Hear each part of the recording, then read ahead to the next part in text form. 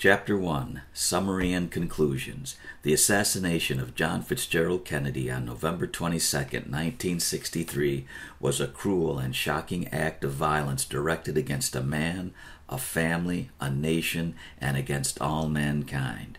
A young and vigorous leader whose years of public and private life stretched before him was the victim of the fourth presidential assassination in the history of a country dedicated to the concepts of reasoned argument and peaceful political change.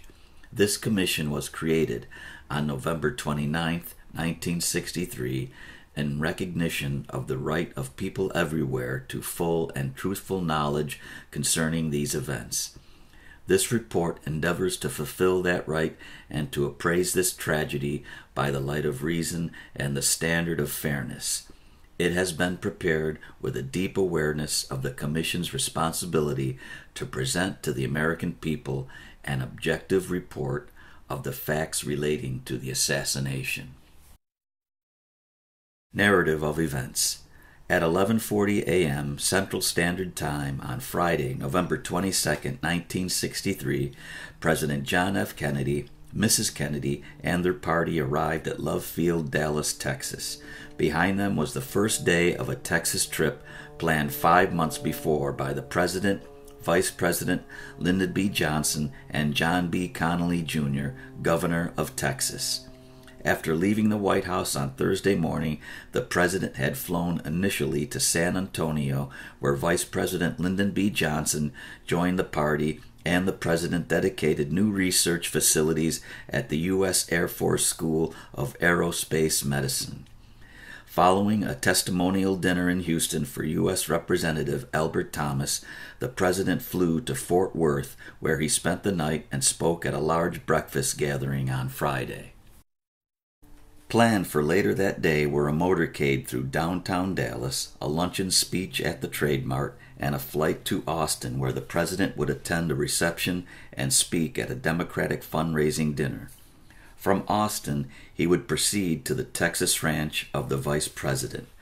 Evident on this trip were the varied roles which an American president performs: head of state, chief executive, party leader, and, in this instance, prospective candidate for re-election.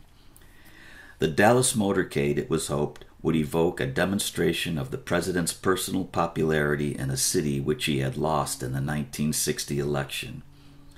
Once it had been decided that the trip to Texas would span 2 days, those responsible for planning, primarily Governor Connally and Kenneth O'Donnell, a special assistant to the President, agreed that a motorcade through Dallas would be desirable.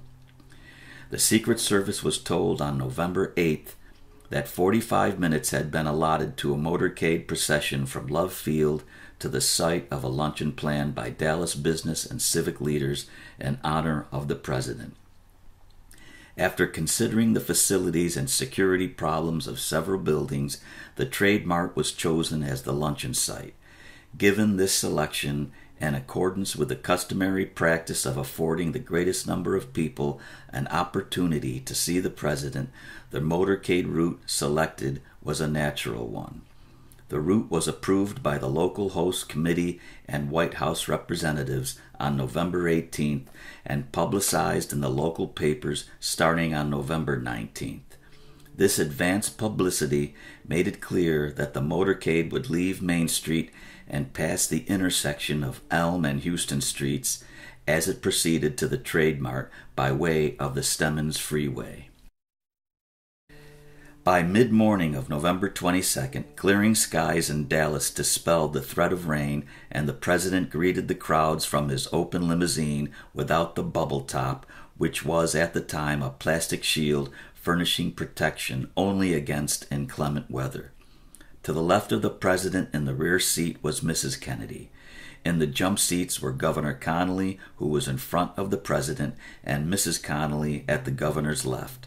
Agent William R. Greer of the Secret Service was driving, and Agent Roy H. Kellerman was sitting to his right. Directly behind the presidential limousine was an open follow-up car with 8 Secret Service agents, 2 in the front seat, 2 in the rear, and 2 on each running board.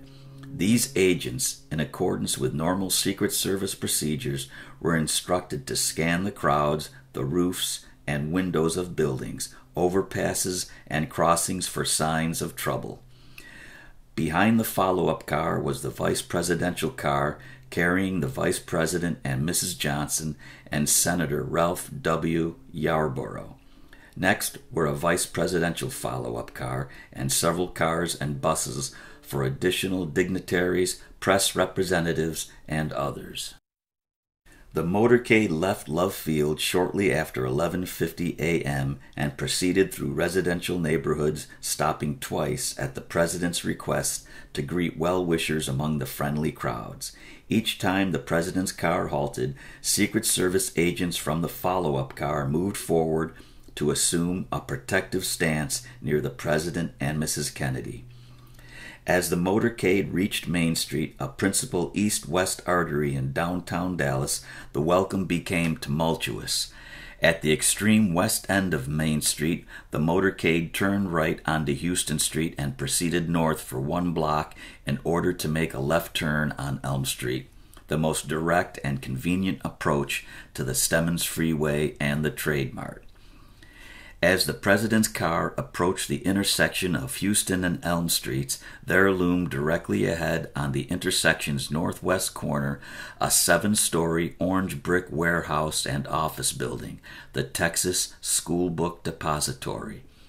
Riding in the vice president's car, Agent Rufus W. Youngblood of the Secret Service noticed that the clock atop the building indicated 12:30 p.m., the scheduled arrival time at the Trade Mart. The president's car, which had been going north, made a sharp turn toward the southwest onto Elm Street.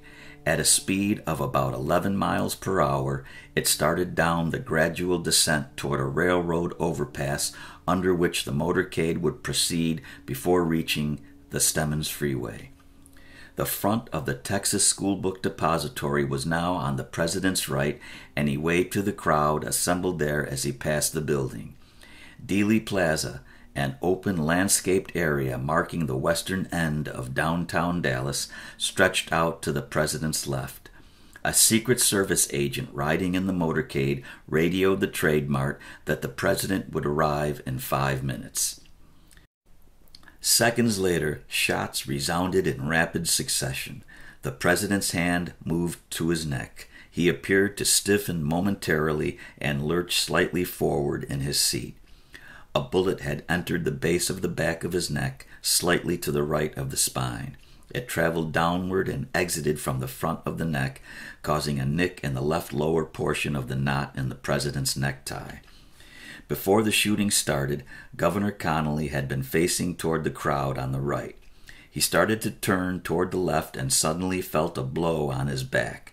The governor had been hit by a bullet which entered at the extreme right side of his back at a point below his right armpit.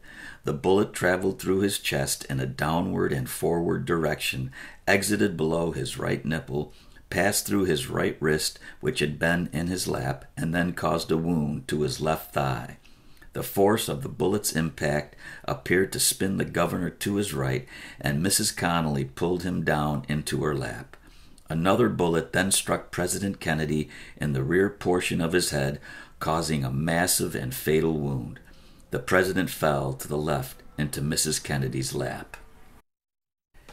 Secret Service agent Clinton J. Hill, riding on the left running board of the follow-up car, heard a noise which sounded like a firecracker and saw the president suddenly lean forward and to the left. Hill jumped off the car and raced toward the president's limousine. In the front seat of the vice presidential car, Agent Youngblood heard an explosion and noticed unusual movements in the crowd. He vaulted into the rear seat and sat on the vice president in order to protect him. At the same time, Agent Kellerman, in the front seat of the presidential limousine, turned to observe the president. Seeing that the president was struck, Kellerman instructed the driver, "Let's get out of here. We are hit." He radioed ahead to the lead car, "Get us to the hospital immediately." Agent Greer immediately accelerated the presidential car. As it gained speed, Agent Hill managed to pull himself onto the back of the car where Mrs. Kennedy had climbed. Hill pushed her back into the rear seat and shielded the stricken president and Mrs. Kennedy as the president's car proceeded at high speed to Parkland Memorial Hospital 4 miles away. At Parkland, the president was immediately treated by a team of physicians who had been alerted for the president's arrival by the Dallas Police Department as the result of a radio message from the motorcade after the shooting. The doctors noted irregular breathing movements and a possible heartbeat, although they could not detect a pulse beat. They observed the extensive wound in the president's head and a small wound approximately 1/4 inch in diameter in the lower third of his neck. In an effort to facilitate breathing, the physicians performed a tracheotomy by enlarging the throat wound and inserting a tube. Totally absorbed in the immediate task of trying to preserve the president's life, the attending doctors never turned the president over for an examination of his back. At 1 p.m., after all heart activity ceased and the last rites were administered by a priest, President Kennedy was pronounced dead. Governor Connally underwent surgery and ultimately recovered from his serious wounds. Upon learning of the president's death, Vice President Johnson left Parkland Hospital under close guard and proceeded to the presidential plane at Love Field. Mrs. Kennedy, accompanying her husband's body, boarded the plane shortly thereafter. At 2:38 p.m. in the central compartment of the plane, Lyndon B. Johnson was sworn in as the 36th President of the United States by Federal District Court Judge Sarah T. Hughes. The plane left immediately for Washington, D.C., arriving at Andrews Air Force Base, Maryland at 5:58 p.m. Eastern Standard Time. The president's body was taken to the National Naval Medical Center, Bethesda, Maryland, where it was given a complete pathological examination. The autopsy disclosed the large head wound observed at Parkland and the wound in the front of the neck, which had been enlarged by the Parkland doctors when they performed the tracheotomy. Both of these wounds were described in the autopsy report as being presumably of exit. In addition, the autopsy revealed a small wound of entry in the rear of the president's skull and another wound of entry near the base of the back of the neck. The autopsy report stated the cause of death as gunshot wound head, and the bullets which struck the president were described as having been fired from a point behind and somewhat above the level of the deceased. At the scene of the shooting, there was evident confusion at the outset concerning the point of origin of the shots. Witnesses differed in their accounts of the direction from which the sound of the shots emanated. Within a few minutes, however, attention centered on the Texas School Book Depository building as the source of the shots. The building was occupied by a private corporation, the Texas School Book Depository Company, which distributed school textbooks of several publishers and leased space to representatives of the publishers. Most of the employees in the building worked for these publishers. The balance, including a 15-man warehousing crew, were employees of the Texas School Book Depository Company itself. Several eyewitnesses in front of the building reported that they saw a rifle being fired from the southeast corner window on the 6th floor of the Texas School Book Depository. One eyewitness, Howard L. Brennan, had been watching the parade from a point on Elm Street directly opposite and facing the building. He promptly told a policeman that he had seen a slender man about 5 feet 10 inches in his early 30s take deliberate aim from the 6th floor corner window and fire a rifle in the direction of the president's car. Brennan thought he might be able to identify the man since he had noticed him in the window a few minutes before the motorcade made the turn onto Elm Street. At 12:34 p.m., the Dallas Police Radio mentioned the depository building as a possible source of the shots, and at 12:45 p.m., the police radio broadcast a description of the suspected assassin based primarily on Brennan's observations. When the shots were fired, a Dallas motorcycle patrolman, Marion L. Baker, was riding in the motorcade at a point several cars behind the president. He had turned right from Main Street onto Houston Street and was about 200 feet south of Elm Street when he heard a shot. Baker, having recently returned from a week of deer hunting, was certain the shot came from a high-powered rifle. He looked up and saw pigeons scattering in the air from their perches on the Texas School Book Depository building. He raced his motorcycle to the building, dismounted, scanned the area to the west, and pushed his way through the spectators towards the entrance. There he encountered Roy Truly, the building superintendent, who offered Baker his help. They entered the building and ran toward the two elevators in the rear. Finding that both elevators were on an upper floor, they dashed up the stairs. Not more than 2 minutes had elapsed since the shooting. When they reached the second-floor landing on their way up to the top of the building, Patrolman Baker thought he caught a glimpse of someone through the small glass window in the door separating the hall area near the stairs from the small vestibule leading into the lunchroom. Gun in hand, he rushed to the door and saw a man about 20 feet away walking toward the other end of the lunchroom. The man was empty-handed. At Baker's command, the man turned and approached him. Truly, who had started up the stairs to the third floor ahead of Baker, returned to see what had delayed the patrolman. Baker asked Truly whether he knew the man in the lunchroom. Truly replied that the man worked in the building, whereupon Baker turned from the man and proceeded with Truly up the stairs. The man they encountered had started working in the Texas School Book Depository building on October 16, 1963. His fellow workers described him as very quiet, a loner. His name was Lee Harvey Oswald. Within about 1 minute after his encounter with Baker and Truly, Oswald was seen passing through the second-floor offices. In his hand was a full Coke bottle, which he had purchased from a vending machine in the lunchroom. He was walking toward the front of the building where a passenger elevator and a short flight of stairs provided access to the main entrance of the building on the first floor. Approximately 7 minutes later, at about 12:40 p.m., Oswald boarded a bus at a point on Elm Street, 7 short blocks east of the depository building. The bus was traveling west toward the very building from which Oswald had come. Its route lay through the Oak Cliff section in southwest Dallas, where it would pass 7 blocks east of the rooming house in which Oswald was living at 1026 North Beckley Avenue. On the bus was Mrs. Mary Bledsoe, one of Oswald's former landladies, who immediately recognized him. Oswald stayed on the bus approximately 3 or 4 minutes, during which time it proceeded only 2 blocks because of the traffic jam created by the motorcade and the assassination. Oswald then left the bus.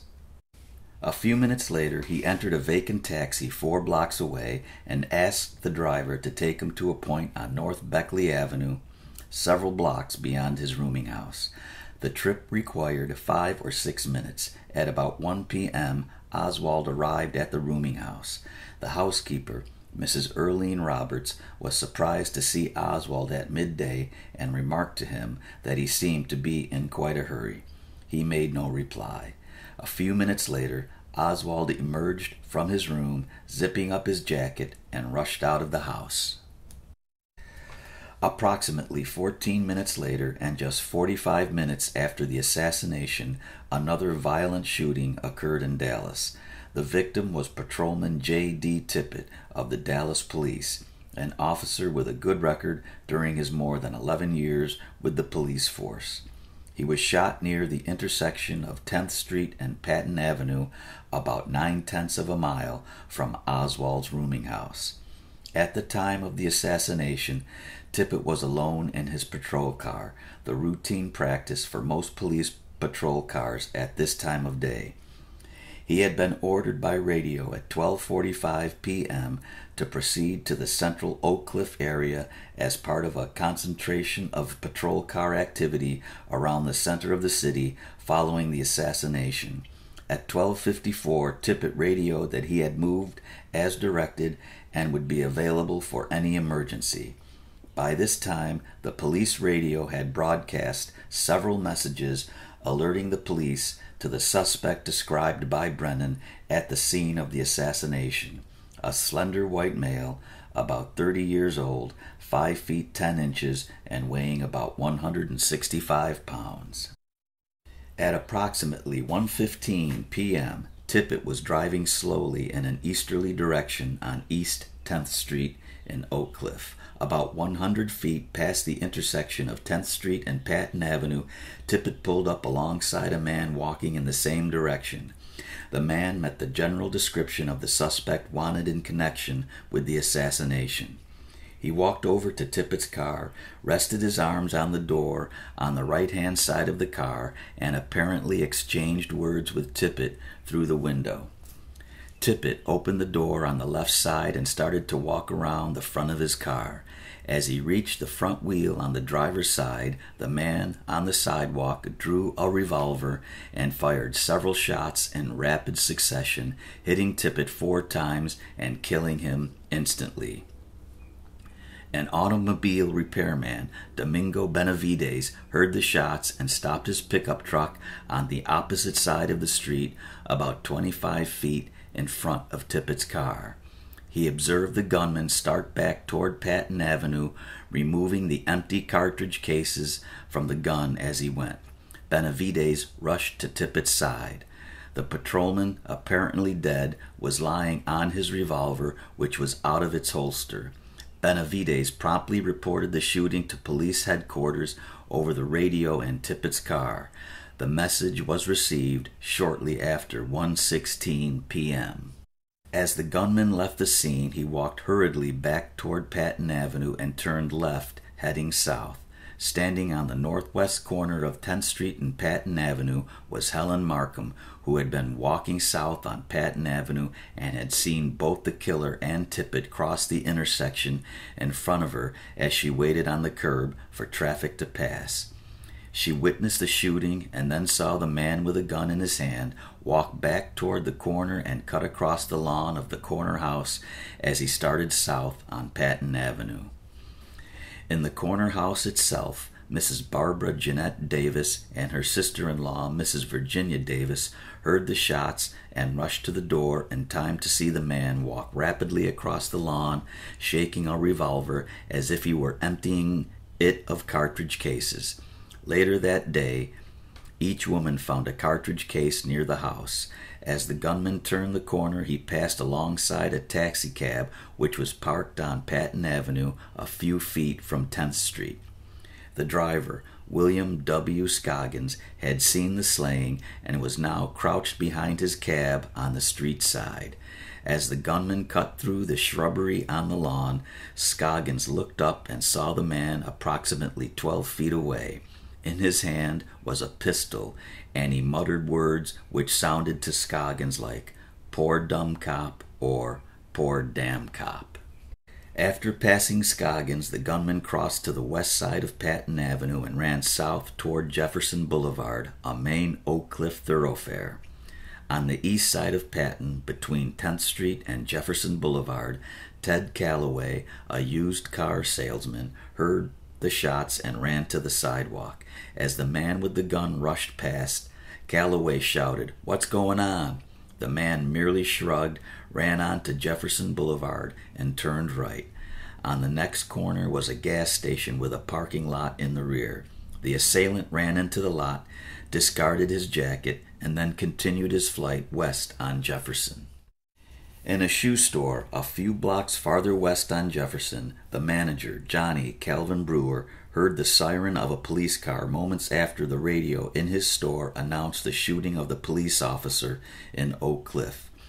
Brewer saw a man step quickly into the entranceway of the store and stand there with his back toward the street. When the police car made a U-turn and headed back in the direction of the Tippit shooting, the man left and Brewer followed him.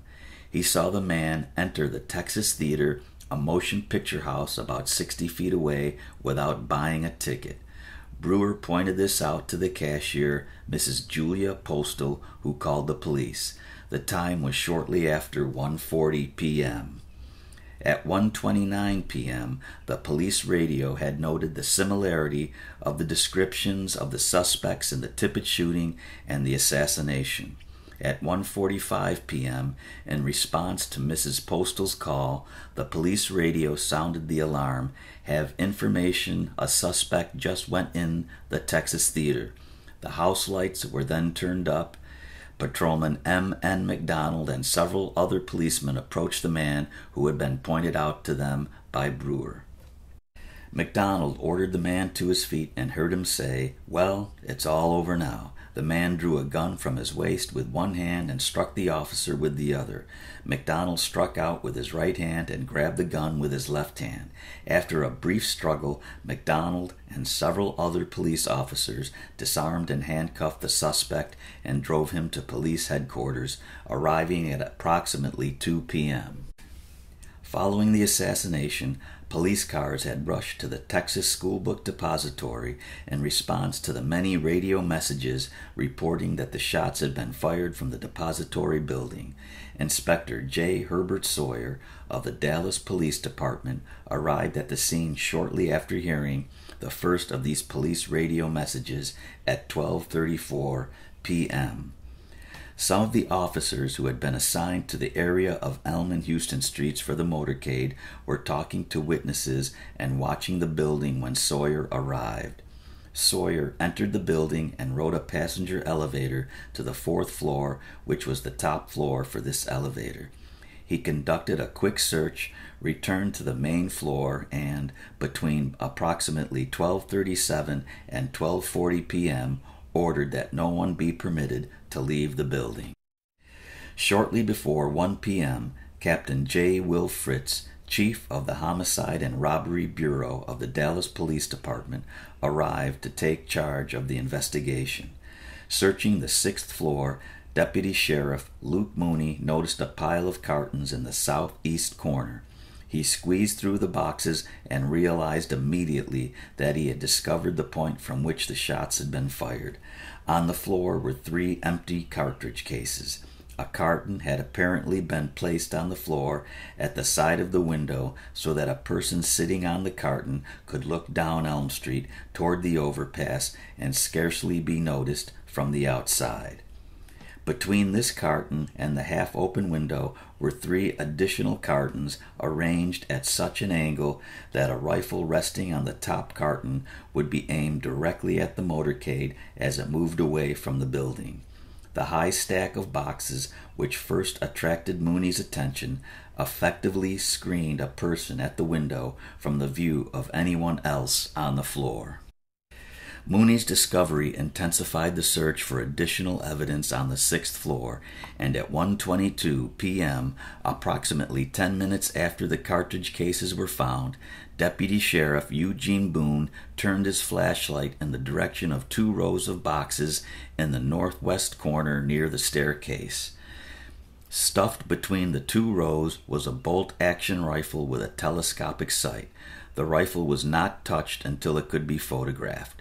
When Lieutenant J.C. Day of the Police Identification Bureau decided that the wooden stock and the metal knob at the end of the bolt contained no prints, he held the rifle by the stock while Captain Fritz ejected a live shell by operating the bolt.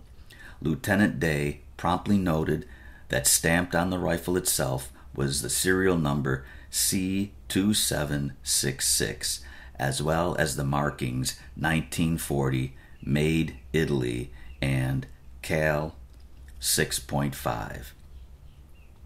The rifle was about 40 inches long, and when disassembled, it could fit into a handmade paper sack which, after the assassination, was found in the southeast corner of the building within a few feet of the cartridge cases. As Fritz and Day were completing their examination of this rifle on the 6th floor, Roy Truly, the building superintendent, approached with information which he felt should be brought to the attention of the police. Earlier, while the police were questioning the employees, Truly had observed that Lee Harvey Oswald, one of the 15 men who worked in the warehouse, was missing. After Truly provided Oswald's name, address, and general description, Fritz left for police headquarters. He arrived at headquarters shortly after 2 p.m. and asked 2 detectives to pick up the employee who was missing from the Texas School Book Depository. Standing nearby were the police officers who had just arrived with the man arrested in the Texas theater. When Fritz mentioned the name of the missing employee, he learned that the man was already in the interrogation room. The missing school book depository employee and the suspect who had been apprehended in the Texas theater were one and the same, Lee Harvey Oswald. The suspect Fritz was about to question in connection with the assassination of the president and the murder of a policeman was born in New Orleans on October 18, 1939, 2 months after the death of his father. His mother, Marguerite Claverie Oswald, had 2 older children. One, John Pick, was a half-brother to Lee from an earlier marriage which had ended in divorce. The other was Robert Oswald, a full brother to Lee and 5 years older. When Lee Oswald was 3, Mrs. Oswald placed him in an orphanage where his brother and half-brother were already living, primarily because she had to work.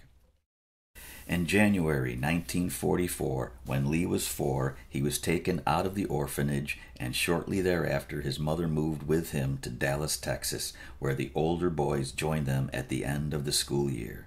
In May of 1945, Marguerite Oswald married her 3rd husband, Edwin A. Ekdahl. While the 2 older boys attended a military boarding school, Lee lived at home and developed a warm attachment to Ekdahl, occasionally accompanying his mother and stepfather on business trips around the country. Lee started school in Benbrook, Texas, but in the fall of 1946, after a separation from Ekdahl, Marguerite Oswald re-entered Lee in the 1st grade in Covington, Louisiana. In January 1947, while Lee was still in the 1st grade, the family moved to Fort Worth, Texas, as the result of an attempted reconciliation between Ekdahl and Lee's mother. A year and a half later, before Lee was 9, his mother was divorced from her 3rd husband as the result of a divorce action instituted by Ekdahl. Lee's school record during the next 5.5 years in Fort Worth was average, although generally it grew poorer each year.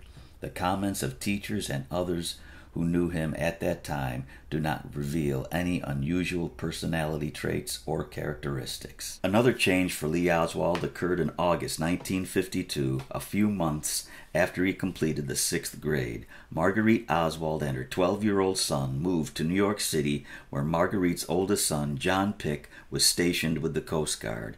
The ensuing year and 1/2 in New York was marked by Lee's refusals to attend school and by emotional and psychological problems of a seemingly serious nature. Because he had become a chronic school truant, Lee underwent psychiatric study at Youth House, an institution in New York for juveniles who have had truancy problems or difficulties with the law, and who appeared to require psychiatric observation or other types of guidance. The social worker assigned to his case described him as seriously detached and withdrawn, and noted a rather pleasant, appealing quality about this emotionally starved, affectionless youngster. Lee expressed the feeling to the social worker that his mother did not care for him and regarded him as a burden. He experienced fantasies about being all-powerful and hurting people, but during his stay at Youth House, he was apparently not a behavior problem. He appeared withdrawn and evasive, a boy who preferred to spend his time alone, reading and watching television. His tests indicated that he was above average in intelligence for his age group. The chief psychiatrist of Youth House diagnosed Lee's problem as a personality pattern disturbance with schizoid features and passive-aggressive tendencies. He concluded that the boy was an emotionally quite disturbed youngster and recommended treatment. In May 1953, after having been at Youth House for 3 weeks, Lee Oswald returned to school where his attendance and grades temporarily improved. By the following fall, however, the probation officer reported that virtually every teacher complained about the boy's behavior. His mother insisted that he did not need psychiatric assistance. Although there was apparently some improvement in Lee's behavior during the next few months, the court recommended further treatment. In January 1954, while Lee's case was still pending, Marguerite and Lee left for New Orleans, the city of Lee's birth. Upon his return to New Orleans, Lee maintained mediocre grades but had no obvious behavior problems. Neighbors and others who knew him outside of school remembered him as a quiet, solitary, and introverted boy who read a great deal and whose vocabulary made him quite articulate. About 1 month after he started the 10th grade and 11 days before his 16th birthday in October 1955, he brought to school a note purportedly written by his mother stating that the family was moving to California. The note was written by Lee. A few days later, he dropped out of school and almost immediately tried to join the Marine Corps. Because he was only 16, he was rejected. After leaving school, Lee worked for the next 10 months at several jobs in New Orleans as an office messenger or clerk. It was during this period that he started to read communist literature. Occasionally, in conversations with others, he praised communism and expressed to his fellow employees a desire to join the Communist Party. At about this time, when he was not yet 17, he wrote to the Socialist Party of America, professing his belief in Marxism. Another move followed in July 1956 when Lee and his mother returned to Fort Worth. He re-entered high school but again dropped out after a few weeks and enlisted in the Marine Corps on October 24, 1956, 6 days after his 17th birthday. On December 21, 1956, during boot camp in San Diego, Oswald fired a score of .212 for record with the M1 rifle, 2 points over the minimum for a rating of sharpshooter on a marksman sharpshooter expert scale. After his basic training, Oswald received training in aviation fundamentals and then in radar scanning. Most people who knew Oswald in the Marines described him as a loner who resented the exercise of authority by others. He spent much of his free time reading. He was court-martialed once for possessing an unregistered privately owned weapon and, on another occasion, for using provocative language to a non-commissioned officer. He was, however, generally able to comply with Marine discipline, even though his experiences in the Marine Corps did not live up to his expectations. Oswald served 15 months overseas until November 1958, most of it in Japan. During his final year in the Marine Corps, he was stationed for the most part in Santa Ana, California, where he showed a marked interest in the Soviet Union and sometimes expressed politically radical views with dogmatic conviction. Oswald again fired the M1 rifle for record on May 6, 1959, and this time he shot a score of 191 on a shorter course than before, only 1 point over the minimum required to be a marksman. According to one of his fellow Marines, Oswald was not particularly interested in his rifle performance, and his unit was not expected to exhibit the usual rifle proficiency. During this period, he expressed strong admiration for Fidel Castro and an interest in joining the Cuban army. He tried to impress those around him as an intellectual, but his thinking appeared to some as shallow and rigid. Oswald's Marine service terminated on September 11, 1959, when, at his own request, he was released from active service a few months ahead of his scheduled release. He offered as the reason for his release the ill health and economic plight of his mother.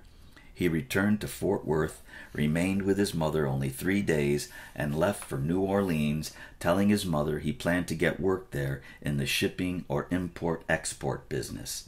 In New Orleans, he booked passage on the freighter SS Marion Likes, which sailed from New Orleans to Le Havre, France, on September 20th, 1959. Lee Harvey Oswald had presumably planned this step in his life for quite some time. In March of 1959, he had applied to the Albert Schweitzer College in Switzerland for admission to the spring 1960 term. His letter of application contained many blatant falsehoods concerning his qualifications and background. A few weeks before his discharge, he had applied for and obtained a passport listing the Soviet Union as one of the countries which he planned to visit. During his service in the Marines, he had saved a comparatively large sum of money, possibly as much as $1,500, which would appear to have been accomplished by considerable frugality and apparently for a specific purpose. The purpose of the accumulated funds soon became known. On October 16, 1959, Oswald arrived in Moscow by train after crossing the border from Finland, where he had secured a visa for a 6-day stay in the Soviet Union. He immediately applied for Soviet citizenship. On the afternoon of October 21st, 1959, Oswald was ordered to leave the Soviet Union by 8 p.m. that evening. That same afternoon, in his hotel room, Oswald, in an apparent suicide attempt, slashed his left wrist. He was hospitalized immediately. On October 31st, 3 days after his release from the hospital, Oswald appeared at the American Embassy, announced that he wished to renounce his U.S. citizenship and become a Russian citizen, and handed the embassy officer a written statement he had prepared for the occasion. When asked his reasons, Oswald replied, "I am a Marxist." Oswald never formally complied with the legal steps necessary to renounce his American citizenship. The Soviet government did not grant his request for citizenship, but in January 1960, he was given permission to remain in the Soviet Union on a year-to-year basis. At the same time, Oswald was sent to Minsk, where he worked in a radio factory as an unskilled laborer. In January 1961, his permission to remain in the Soviet Union was extended for another year. A few weeks later, in February 1961, he wrote to the American Embassy in Moscow expressing a desire to return to the United States. The following month, Oswald met a 19-year-old Russian girl, Marina Nikolaevna Prusakova, a pharmacist who had been brought up in Leningrad but was then living with an aunt and uncle in Minsk. They were married on April 30th, 1961. Throughout the following year, he carried on a correspondence with American and Soviet authorities seeking approval for the departure of himself and his wife to the United States. In the course of this effort, Oswald and his wife visited the U.S. Embassy in Moscow in July of 1961. Primarily on the basis of an interview and questionnaire completed there, the embassy concluded that Oswald had not lost his citizenship, a decision subsequently ratified by the Department of State in Washington, D.C. Upon their return to Minsk, Oswald and his wife filed with the Soviet authorities for permission to leave together. Their formal application was made in July 1961, and on December 25, 1961, Marina Oswald was advised it would be granted. A daughter was born to the Oswalds in February 1962. In the months that followed, they prepared for the return to the United States.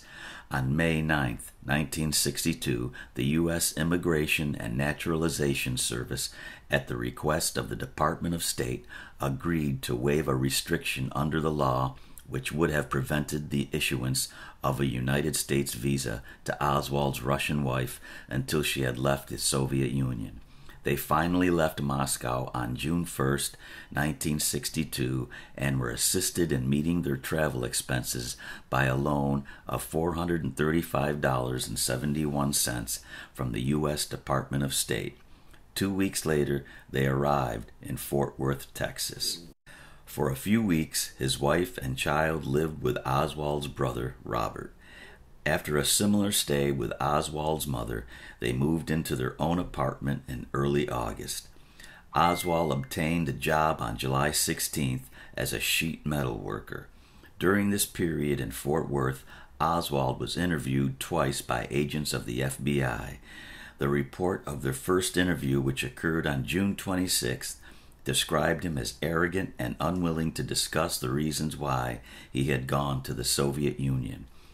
Oswald denied that he was involved in Soviet intelligence activities and promised to advise the FBI if Soviet representatives ever communicated with him. He was interviewed again on August 16th when he displayed a less belligerent attitude and once again agreed to inform the FBI of any attempt to enlist him in intelligence activities. In early October 1962, Oswald quit his job at the sheet metal plant and moved to Dallas. While living in Fort Worth, the Oswalds had been introduced to a group of Russian-speaking people in the Dallas-Fort Worth area.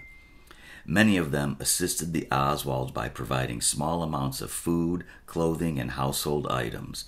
Oswald himself was disliked by almost all of the group, whose help to the family was prompted primarily by sympathy for Marina Oswald and the child. Despite the fact that he had left the Soviet Union disillusioned with its government, Oswald seemed more firmly committed than ever to his concepts of Marxism. He showed disdain for democracy, capitalism, and American society in general. He was highly critical of the Russian-speaking group because they seemed devoted to American concepts of democracy and capitalism and were ambitious to improve themselves economically. In February 1963, the Oswalds met Ruth Paine at a social gathering. Ruth Paine was temporarily separated from her husband and living with her 2 children in their home in Irving, Texas, a suburb of Dallas. Because of an interest in the Russian language and sympathy for Marina Oswald, who spoke no English and had little funds, Ruth Paine befriended Marina and during the next 2 months visited her on several occasions. On April 6, 1963, Oswald lost his job with the photography firm. A few days later, on April 10th, he attempted to kill Major General Edwin A. Walker, resigned U.S. Army, using a rifle which he had ordered by mail 1 month previously under an assumed name. Marina Oswald learned of her husband's act when she confronted him with a note which he had left, giving her instructions in the event he did not return. That incident and their general economic difficulties impelled Marina Oswald to suggest that her husband leave Dallas and go to New Orleans to look for work. Oswald left for New Orleans on April 24, 1963. Ruth Paine, who knew nothing of the Walker shooting, invited Marina Oswald and the baby to stay with her in the Paines' modest house while Oswald sought work in New Orleans. Early in May, upon receiving word from Oswald that he had found a job, Ruth Paine drove Marina Oswald and the baby to New Orleans to rejoin Oswald. During the stay in New Orleans, Oswald formed a fictitious New Orleans chapter of the Fair Play for Cuba Committee. He posed as secretary of this organization and represented that the president was A.J. Heidel. In reality, Heidel was a completely fictitious person created by Oswald, the organization's only member. Oswald was arrested on August 9th in connection with a scuffle which occurred while he was distributing pro-Castro leaflets. The next day, while at the police station, he was interviewed by an FBI agent after Oswald requested the police to arrange such an interview. Oswald gave the agent false information about his own background and was evasive in his replies concerning fair play for Cuba activities. During the next 2 weeks, Oswald appeared on radio programs twice, claiming to be the spokesman for the Fair Play for Cuba Committee in New Orleans. On July 19, 1963, Oswald lost his job as a greaser of coffee processing machinery. In September, after an exchange of correspondence with Marina Oswald, Ruth Paine drove to New Orleans and on September 23rd transported Marina, the child, and the family belongings to Irving, Texas. Ruth Paine suggested that Marina Oswald, who was expecting her second child in October, live at the Paine house until after the baby was born. Oswald remained behind, ostensibly to find work either in Houston or some other city. Instead, he departed by bus for Mexico, arriving in Mexico City on September 27th, where he promptly visited the Cuban and Russian embassies. His stated objective was to obtain official permission to visit Cuba on his way to the Soviet Union. The Cuban government would not grant his visa unless the Soviet government would also issue a visa permitting his entry into Russia. Oswald's efforts to secure these visas failed, and he left for Dallas, where he arrived on October 3, 1963. When he saw his wife the next day, it was decided that Oswald would rent a room in Dallas and visit his family on weekends. For 1 week, he rented a room from Mrs. Bledsoe, the woman who later saw him on the bus shortly after the assassination. On October 14, 1963, he rented the Beckley Avenue room and listed his name as O.H. Lee. On the same day, at the suggestion of a neighbor, Mrs. Paine phoned the Texas School Book Depository and was told that there was a job opening. She informed Oswald, who was interviewed the following day at the depository and started to work there on October 16, 1963. On October 20th, the Oswald's second daughter was born. During October and November, Oswald established a general pattern of weekend visits to Irving, arriving on Friday afternoon and returning to Dallas Monday morning with a fellow employee, Buell Wesley Frazier, who lived near the Paines. On Friday, November 15th, Oswald remained in Dallas at the suggestion of his wife, who told him that the house would be crowded because of a birthday party for Ruth Paine's daughter. On Monday, November 18th, Oswald and his wife quarreled bitterly during a telephone conversation because she learned for the first time that he was living at the rooming house under an assumed name. On Thursday, November 21st, Oswald told Frazier that he would like to drive to Irving to pick up some curtain rods for an apartment in Dallas. His wife and Mrs. Paine were quite surprised to see him since it was a Thursday night. They thought he had returned to make up after Monday's quarrel. He was conciliatory, but Marina Oswald was still angry. Later that evening, when Mrs. Paine had finished cleaning the kitchen, she went into the garage and noticed that the light was burning. She was certain that she had not left it on, although the incident appeared unimportant at the time. In the garage were most of the Oswald's personal possessions. The following morning, Oswald left while his wife was still in bed, feeding the baby. She did not see him leave the house, nor did Ruth Paine. On the dresser in the room, he left his wedding ring, which he had never done before. His wallet containing $170 was left intact in a dresser drawer. Oswald walked to Frazier's house about a half a block away and placed a long, bulky package made out of wrapping paper and tape into the rear seat of the car. He told Frazier that the package contained curtain rods. When they reached the depository parking lot, Oswald walked quickly ahead. Frazier followed and saw Oswald enter the depository building carrying the long, bulky package with him. During the morning of November 22nd, Marina Oswald followed President Kennedy's activities on television. She and Ruth Paine cried when they heard that the president had been shot. Ruth Paine translated the news of the shooting to Marina Oswald as it came over television, including the report that the shots were probably fired from the building where Oswald worked. When Marina Oswald heard this, she recalled the Walker episode and the fact that her husband still owned the rifle. She went quietly to the Paine's garage where the rifle had been concealed in a blanket among other belongings. It appeared to her that the rifle was still there, although she did not actually open the blanket. At about 3 p.m., the police arrived at the Payne house and asked Marina Oswald whether her husband owned a rifle.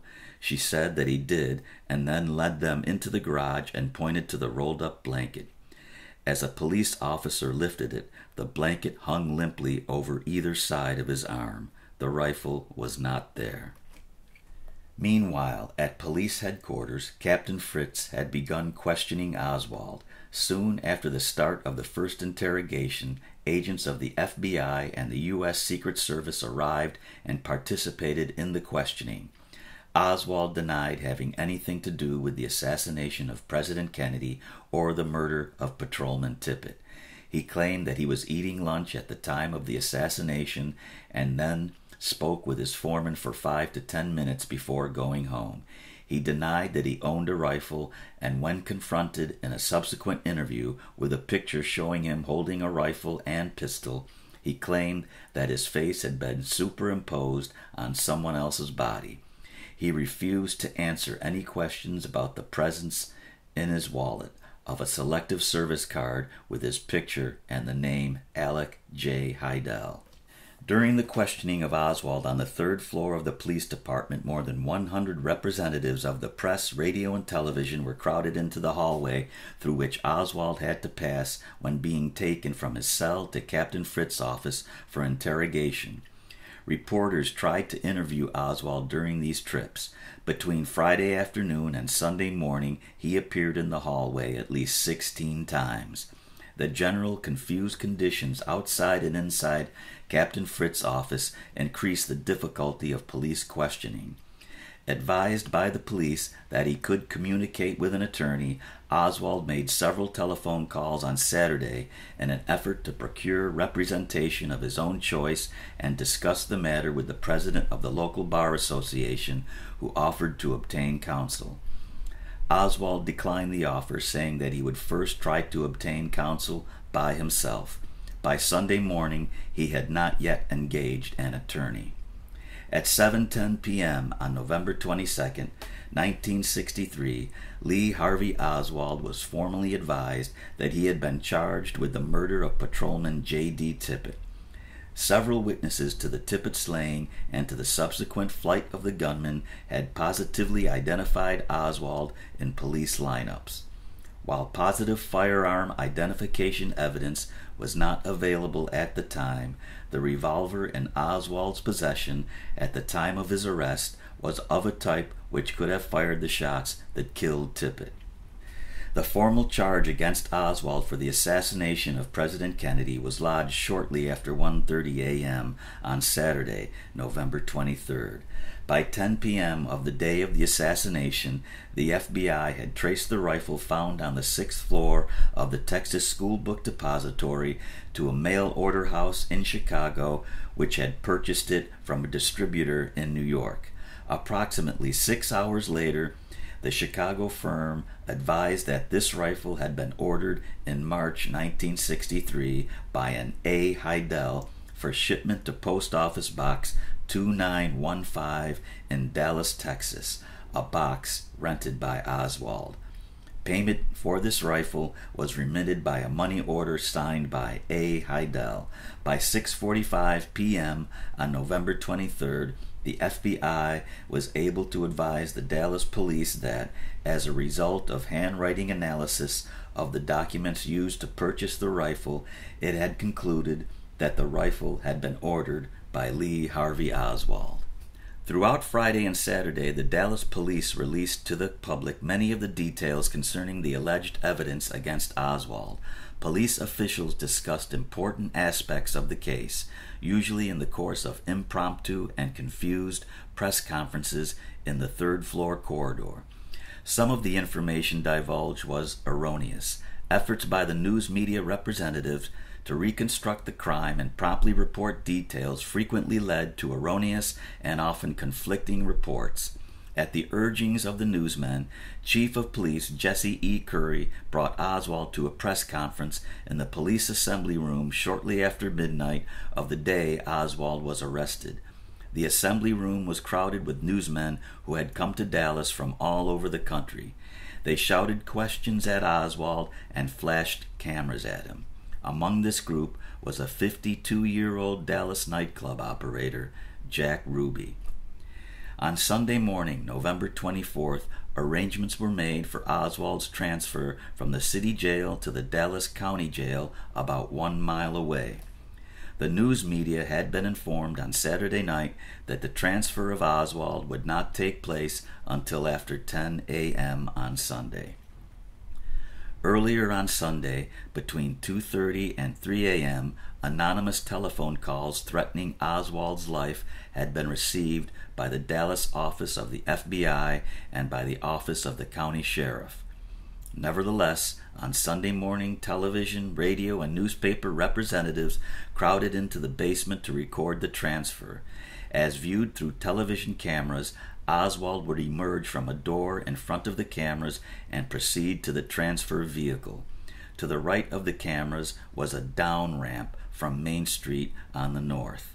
To the left was an up ramp leading to Commerce Street on the south. The armored truck in which Oswald was to be transferred arrived shortly after 11 a.m. Police officials then decided, however, that an unmarked police car would be preferable for the trip because of its greater speed and maneuverability. At approximately 11:20 a.m., Oswald emerged from the basement jail office, flanked by detectives on either side and at his rear. He took a few steps towards the car and was in the glaring light of the television cameras when a man suddenly darted out from an area on the right of the cameras where newsmen had been assembled. The man was carrying a Colt .38 revolver in his right hand, and while millions watched on television, he moved quickly to within a few feet of Oswald and fired one shot into Oswald's abdomen.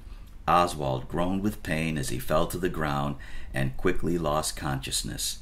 Within 7 minutes, Oswald was at Parkland Hospital where, without having regained consciousness, he was pronounced dead at 1:07 p.m. The man who killed Oswald was Jack Ruby. He was instantly arrested and minutes later confined in a cell on the 5th floor of the Dallas Police Jail. Under interrogation, he denied that the killing of Oswald was in any way connected with a conspiracy involving the assassination of President Kennedy. He maintained that he had killed Oswald in a temporary fit of depression and rage over the president's death. Ruby was transferred the following day to the county jail without notice to the press or to police officers not directly involved in the transfer. Indicted for the murder of Oswald by the state of Texas on November 26, 1963, Ruby was found guilty on March 14, 1964, and sentenced to death. As of September 1964, his case was pending on appeal. Conclusions. This commission was created to ascertain the facts relating to the preceding summary of events and to consider the important questions which they raised. The commission has addressed itself to this task and has reached certain conclusions based on all the available evidence. No limitations have been placed on the commission's inquiry. It has conducted its own investigation, and all government agencies have fully discharged their responsibility to cooperate with the Commission in its investigation.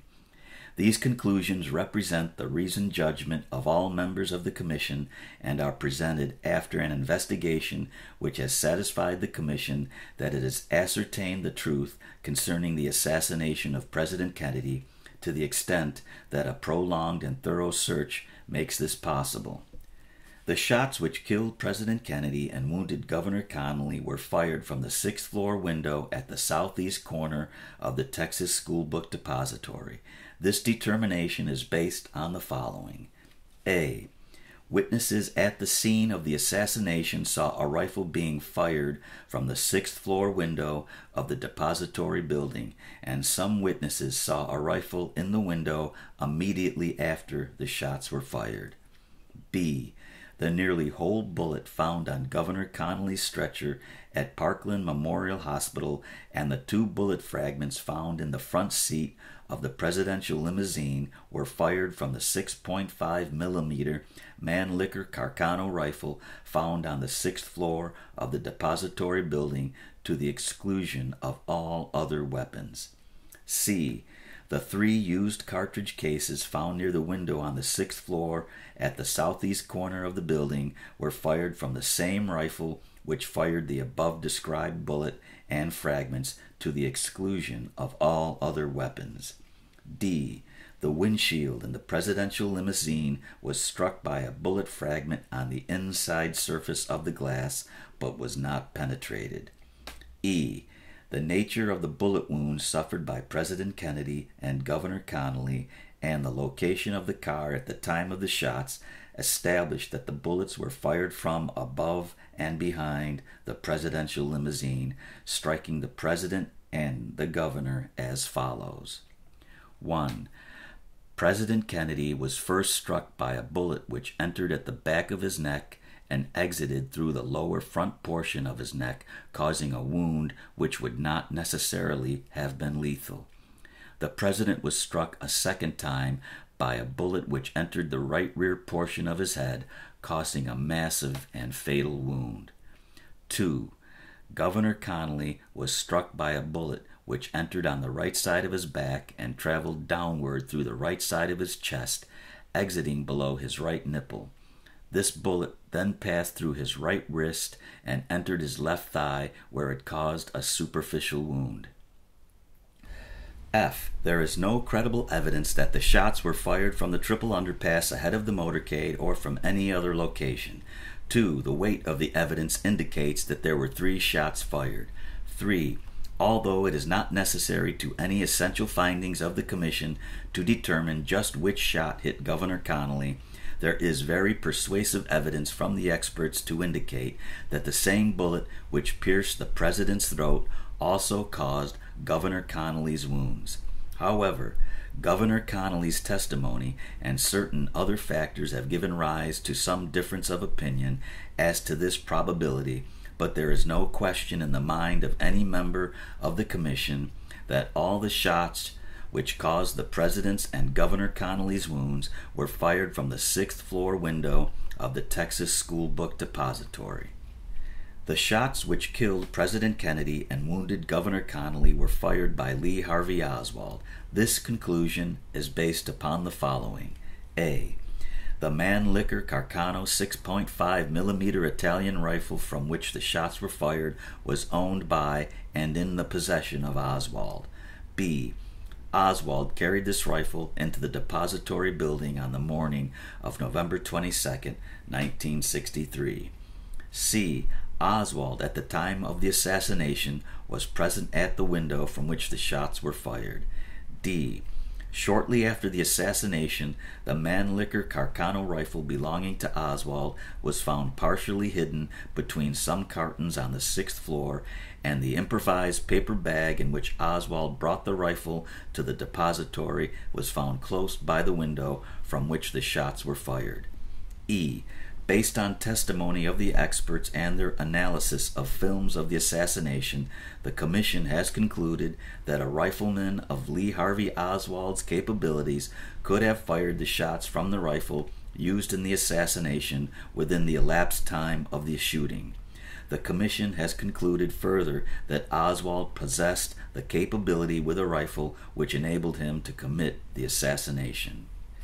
F. Oswald lied to the police after his arrest concerning important substantive matters.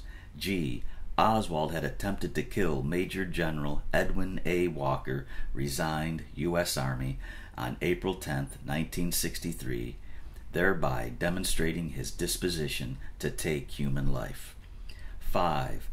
Oswald killed Dallas Police Patrolman J.D. Tippit approximately 45 minutes after the assassination. This conclusion upholds the finding that Oswald fired the shots which killed President Kennedy and wounded Governor Connolly, and is supported by the following. A. 2 eyewitnesses saw the Tippit shooting, and 7 eyewitnesses heard the shots and saw the gunman leave the scene with revolver in hand. These 9 eyewitnesses positively identified Lee Harvey Oswald as the man they saw. B. The cartridge cases found at the scene of the shooting were fired from the revolver in the possession of Oswald at the time of his arrest, to the exclusion of all other weapons. C. The revolver in Oswald's possession at the time of his arrest was purchased by and belonged to Oswald. D. Oswald's jacket was found along the path of flight taken by the gunman as he fled from the scene of the killing. 6. Within 80 minutes of the assassination and 35 minutes of the Tippit killing, Oswald resisted arrest at the theater by attempting to shoot another Dallas police officer. 7.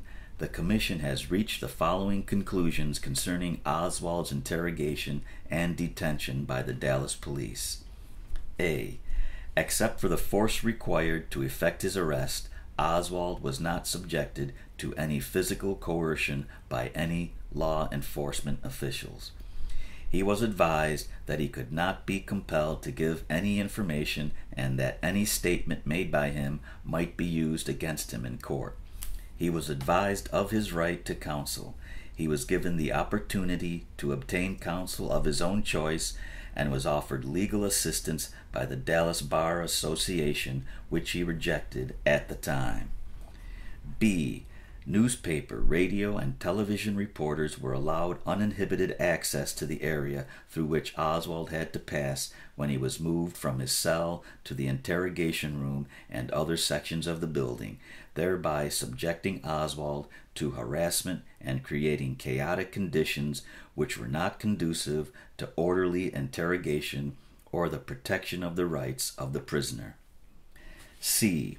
The numerous statements, sometimes erroneous, made to the press by various local law enforcement officials during this period of confusion and disorder in the police station would have presented serious obstacles to the obtaining of a fair trial for Oswald. To the extent that the information was erroneous or misleading, it helped to create doubts, speculations, and fears in the minds of the public which might otherwise not have arisen. 8. The Commission has reached the following conclusions concerning the killing of Oswald by Jack Ruby on November 24, 1963. A. Ruby entered the basement of the Dallas Police Department shortly after 11:17 a.m. and killed Lee Harvey Oswald at 11:21 a.m. B. Although the evidence on Ruby's means of entry is not conclusive, the weight of the evidence indicates that he walked down the ramp leading from Main Street to the basement of the police department. C. There is no evidence to support the rumor that Ruby may have been assisted by any members of the Dallas Police Department in the killing of Oswald. D. The Dallas Police Department's decision to transfer Oswald to the county jail in full public view was unsound. The arrangements made by the police department on Sunday morning, only a few hours before the attempted transfer, were inadequate. Of critical importance was the fact that the news media representatives and others were not excluded from the basement even after the police were notified of threats to Oswald's life. These deficiencies contributed to the death of Lee Harvey Oswald. 9. The Commission has found no evidence that either Lee Harvey Oswald or Jack Ruby was part of any conspiracy, domestic or foreign, to assassinate President Kennedy. The reasons for this conclusion are: A. The Commission has found no evidence that anyone assisted Oswald in planning or carrying out the assassination. In this connection, it has thoroughly investigated, among other factors, the circumstances surrounding the planning of the motorcade route through Dallas, the hiring of Oswald by the Texas School Book Depository Company on October 15, 1963, the method by which the rifle was brought into the building, the placing of cartons of books at the window, Oswald's escape from the building, and the testimony of eyewitnesses to the shooting. B.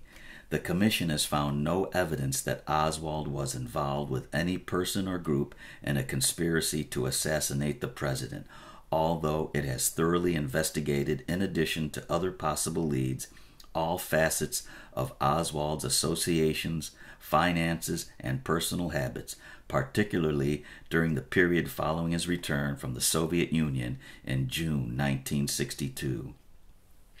C. The Commission has found no evidence to show that Oswald was employed, persuaded, or encouraged by any foreign government to assassinate President Kennedy, or that he was an agent of any foreign government, although the Commission has reviewed the circumstances surrounding Oswald's defection to the Soviet Union, his life there from October of 1959 to June of 1962, so far as it can be reconstructed, his known contacts with the Fair Play for Cuba Committee, and his visits to the Cuban and Soviet embassies in Mexico City during his trip to Mexico from September 26th to October 3rd, 1963, and his known contacts with the Soviet Embassy in the United States. D. The Commission has explored all attempts of Oswald to identify himself with various political groups, including the Communist Party USA, the Fair Play for Cuba Committee, and the Socialist Workers' Party, and has been unable to find any evidence that the contacts which he initiated were related to Oswald's subsequent assassination of the president. E. All of the evidence before the Commission established that there was nothing to support the speculation that Oswald was an agent, employee, or informant of the FBI, the CIA, or any other governmental agency. It has thoroughly investigated Oswald's relationships prior to the assassination with all agencies of the U.S. government. All contacts with Oswald by any of these agencies were made in the regular exercise of their different responsibilities. F. No direct or indirect relationship between Lee Harvey Oswald and Jack Ruby has been discovered by the Commission, nor has it been able to find any credible evidence that either knew the other, although a thorough investigation was made of the many rumors and speculations of such a relationship. G.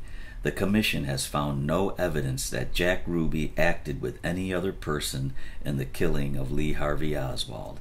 H. After careful investigation, the Commission has found no credible evidence that either Ruby and Officer Tippit, who was killed by Oswald, knew each other, or that Oswald and Tippit knew each other.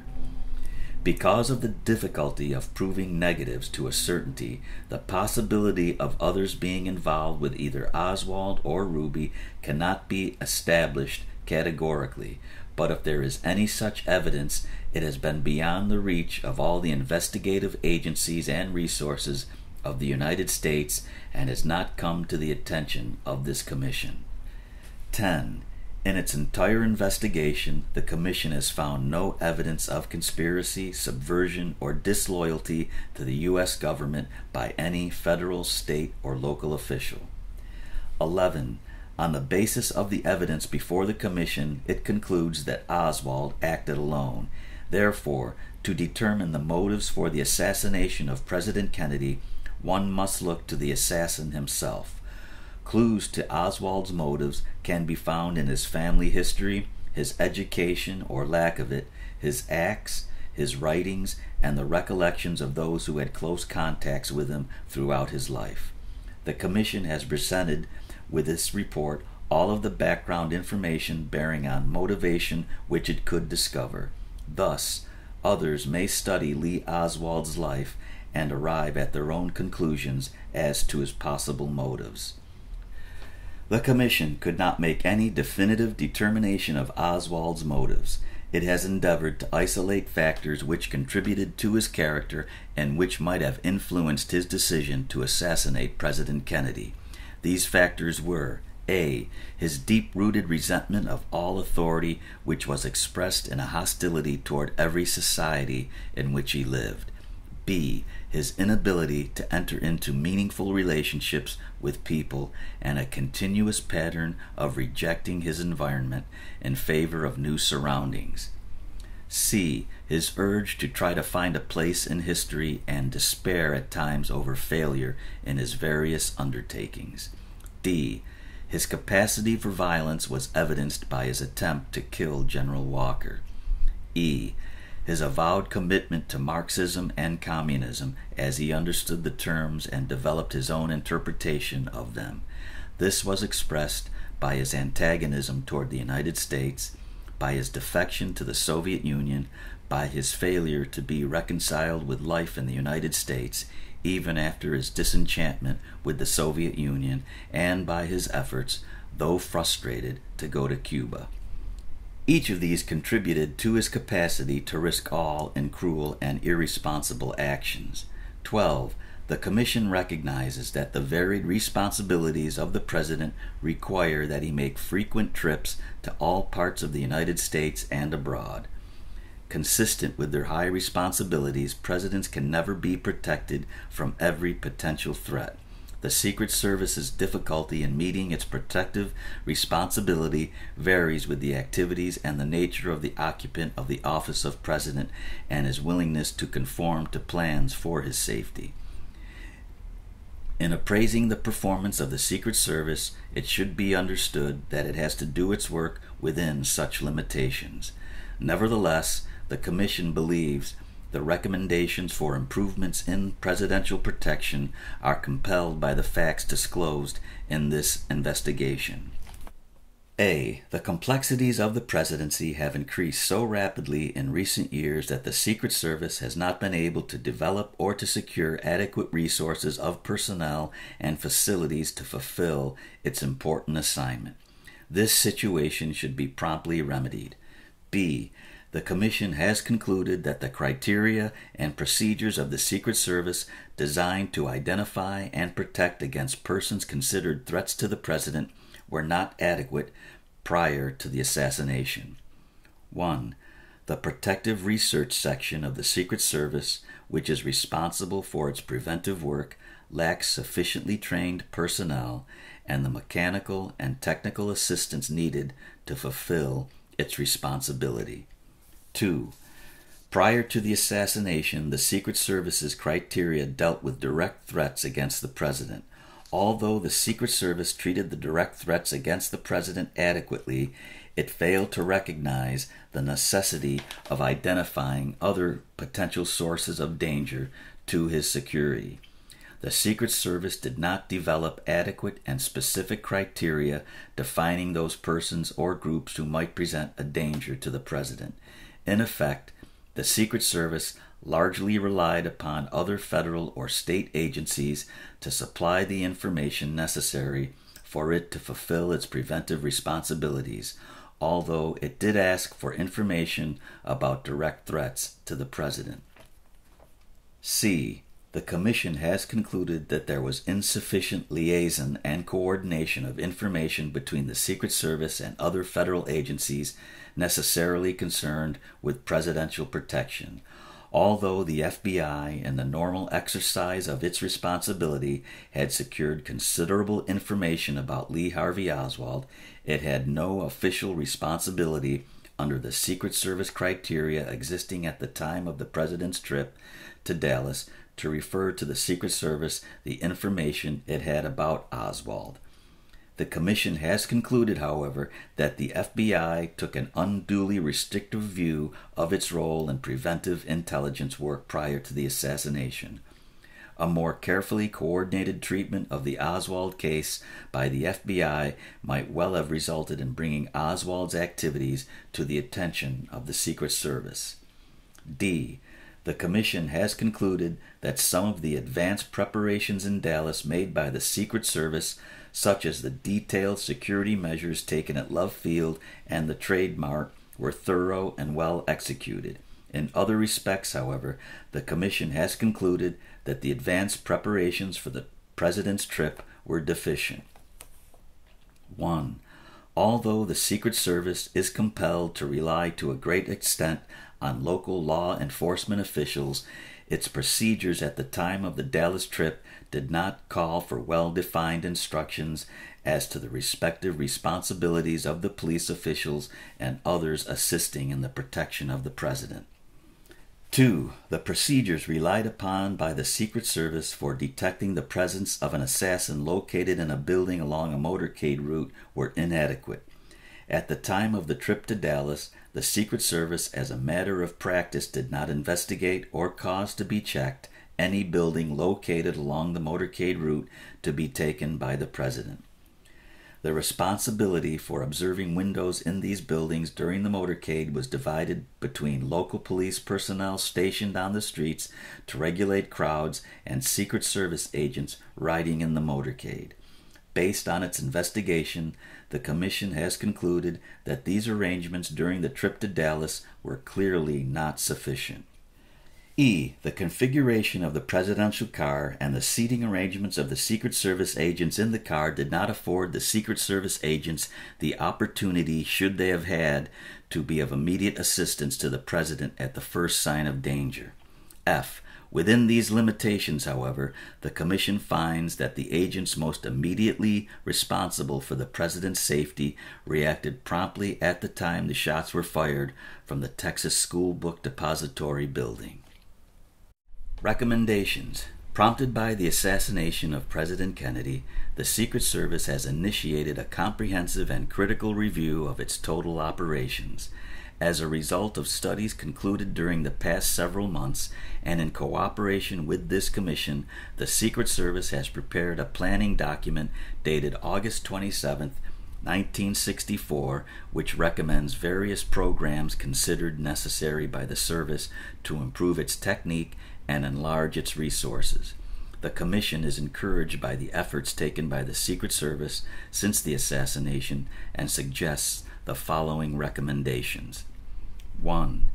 A committee of cabinet members, including the Secretary of the Treasury and the Attorney General or the National Security Council, should be assigned the responsibility of reviewing and overseeing the protective activities of the Secret Service and other federal agencies that assist in safeguarding the President.